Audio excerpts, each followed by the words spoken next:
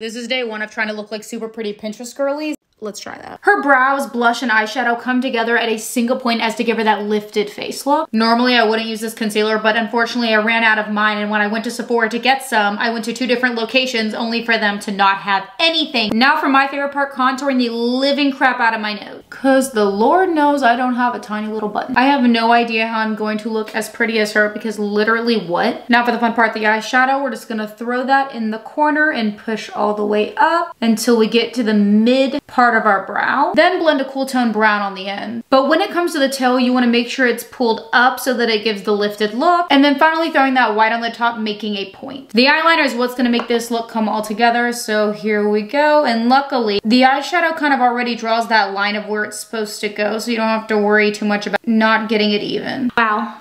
Yeah. This is the vibe. Girl, you are on to something because I feel absolutely